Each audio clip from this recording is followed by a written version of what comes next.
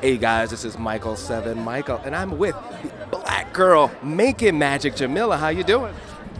I can't hear you. I'm sorry. How are you doing? I'm doing great. Every time I see you, you're up to something new and fresh and kind of leading the way for other people. Can I say that? Is that cool? I'll take it. You'll take it?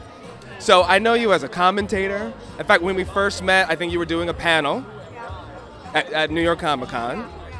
And now I see you're making comic books. I am. I'm writing comics. Yeah. I started with Wash Day, which is a slice of life comic about a girl's wash day routine. And my second comic is Wobblesy 3000, which is a sci-fi twerking tale. Oh wait, sci-fi twerking? Twerking tale, yes. Pun intended? Yes, pun intended, for sure. Now I know you love this. So that's how originally you got into it and you started commentating. You were blogging too, right? Yep, I used to blog and then I started to write comics. After reading them for so many years, I wanted to start to create comics that feature people who look like me more. So then now you just took it up a notch and said, I'm going to create comics. What was that like, just jumping into that arena?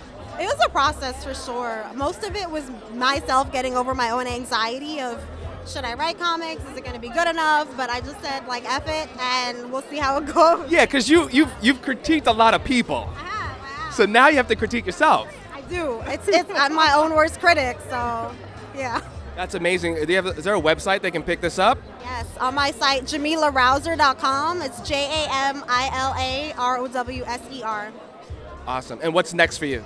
I'm working on more comics, yeah.